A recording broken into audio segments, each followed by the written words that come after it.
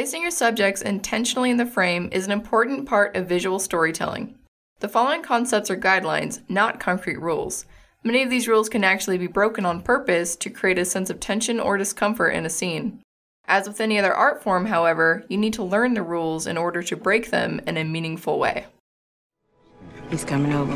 Now, why would he be doing that? Because Mary's waving at him. No! The rule of thirds is the practice of dividing the frame into equal thirds, horizontally and vertically, with invisible lines.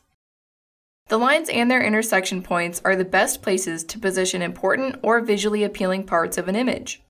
You can use the top line to frame the eyes of your subject in a close-up, for example.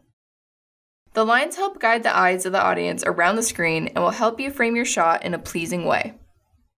The Attorney General says there's too much violence on TV, and that should stop. Lead room, also called looking or nose room, is a space between the front of the subject and the edge of the frame in the direction they are facing.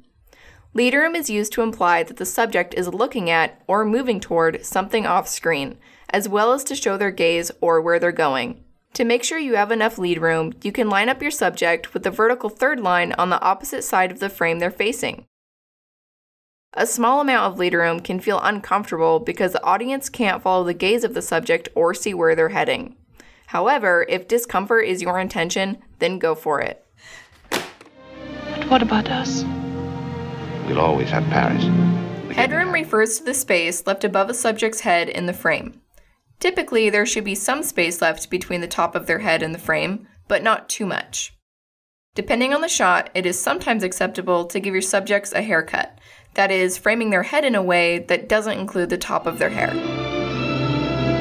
He's looking at you, kid.